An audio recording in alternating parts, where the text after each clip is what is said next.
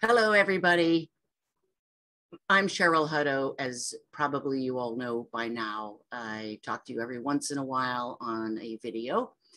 I serve care partners on their journey. And I had planned today to talk about laughter as being good medicine. I had wanted to be silly and bring joy to your life and every care partner's life, if that's possible. I think it is. But I realized it's just not appropriate right now. I have talked to several of you caregivers in the past week, and there have been several posts in my private Facebook group about people's loved ones being fast approaching death. And so the suffering is great. The loved ones are having no appetite or nearly absolutely refusing food. They're depressed and their sleep is very prolonged. The list goes on.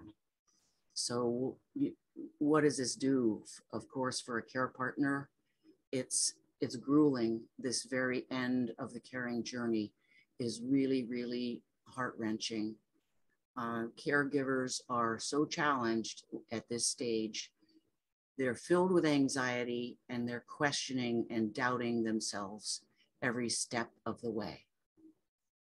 Some care partners that I've talked to recently they feel a little guilty about this, but they actually are admitting that they have been praying for their loved one to be taken now, to be released from their suffering now. How can this continue on? It's just not fair. And this idea of wanting our loved ones to be out of suffering is, of course, human, right? Why not?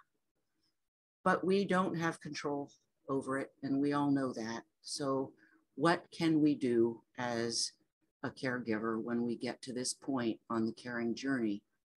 Or for the rest of us, any point in our life that is a crisis or that we're being called upon to really step up to the plate, be rooted and calm.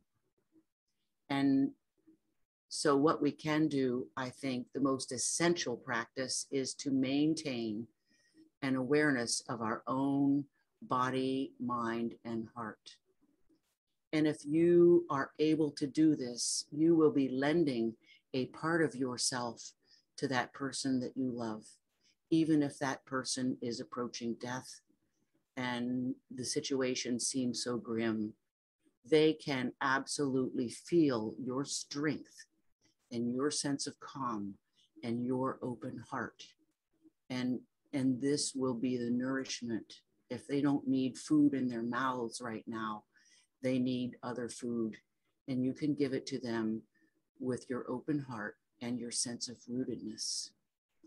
And our calmness is absolutely not only a model for that person, but all other human beings. And so there's a good reason for each of us to practice this every day, because we will all be faced with a situation where we need to be fully rooted, calm as all get out, and feeling as though we have roots going deep into the earth, that we cannot be knocked over from anything that comes our way. And I've always talked about breathing deeply as being a very good practice, and it is. And at the bottom of each breath, which I haven't talked about, there is something called the gap between that exhale and that split second before we take the inhale. And that is a place where we have come home. We have arrived.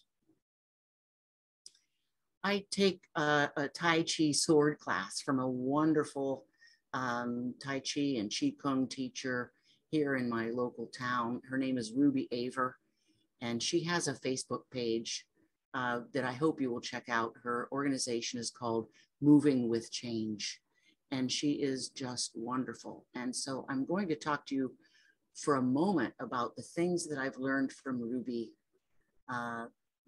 in terms of coming home. And she she actually uses this term of arriving, because Ruby talks about taking a step.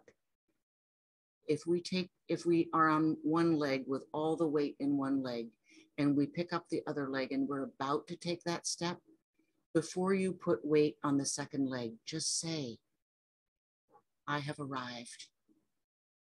This is that gap. I am home. And it's been very, very powerful for me, this idea of coming home and coming home and arriving and arriving. Someday, maybe I can get Ruby to come on here with me, and we could talk to you about more about this arriving home and emptying our energy and bringing in fresh energy, which is, as Ruby and everyone else refers to it too, chi. That's our chi. But when we have arrived, then we can take the next step. And when I practice this, I do come home to myself. It's that place where I feel safe and my heart is open. It's the place where we all can be. It's present moment. And we often don't like to be home. I think it makes us nervous. We want to run and keep moving, but it's okay. It's okay to take that break, that split second break. And so we can all do this, because once we begin to practice these exercises of moving with our breath, these ways of coming home, these ways of being in an open heart and feeling safe, our body remembers. The more we do it, the less we have to think about doing it, which is fantastic. So I invite you all, everyone, whether you're a caregiver or not, someday you may be one.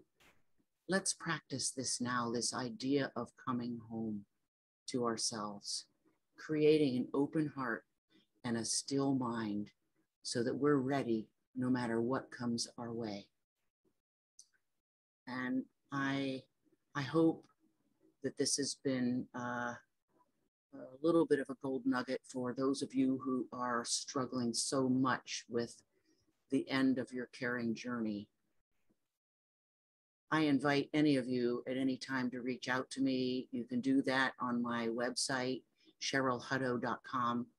I also invite you, if you're a caregiver, to join my private Facebook group called Confidence for Caregivers, where there are hundreds of us supporting and getting support, serving one another in community. And it's so important. Thank you for watching. And maybe next time we can laugh. Thanks again.